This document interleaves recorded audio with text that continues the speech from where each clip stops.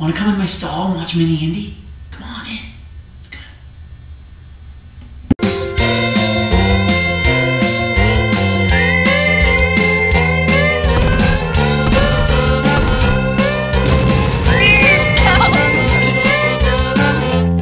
Last week, the Mashed Potato Wrestling Federation was in Barnesville, Minnesota.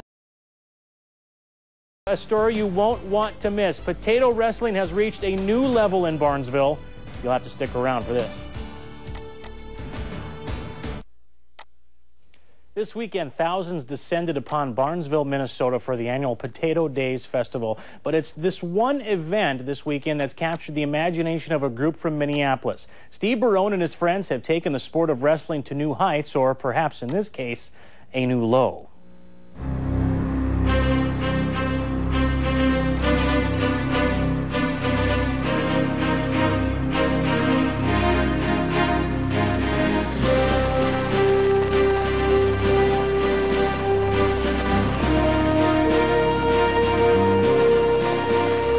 He's holding the world championship of the universe. Everyone's got their eye on that belt, and everyone's going to take their chance to get a shot in it at Gratin.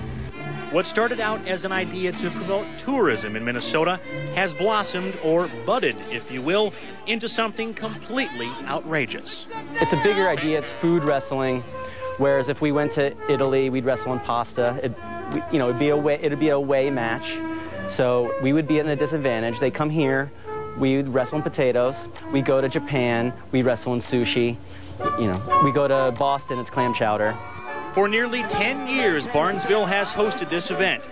But could they have ever imagined it would spawn the Mashed Potato Wrestling Federation? I'm undefeated. And what does that mean? I've never won. And sometimes, like when we were in Clark, South Dakota, my afro prevented all potatoes from actually entering near my scalp. Well, I do a little thing called the mashed potato where I pick up a handful, I pick up another handful, and I put it in the guy's ears and I shake his head.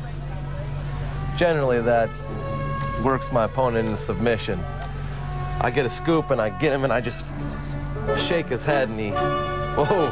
What the wrestlers may or may not realize is that this wonderful goo here is inedible.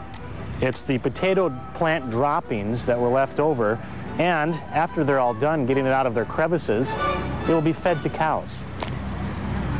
If you're wearing a watch, for example, last year I was wearing a watch in the pit for some reason. I didn't want to be late for my match. And I woke up the next day and my hand was next to my nose, and yeah, the potatoes had fermented and I got kind of drunk off it. The rules are just to have good, clean fun. But in this case, that's entirely impossible. Steve Barone, a.k.a. Steve-O Gratin, recaptured his championship of the universe, actually, again this day. But it wasn't easy. This time around it was a little hard. Cardio-wise, I thought I had trained enough. But you can never train enough for mashed potato wrestling. Stuff wipes you out. It's tough, very tough. Very tough. Yes, very tough indeed. I gained at least 45 pounds.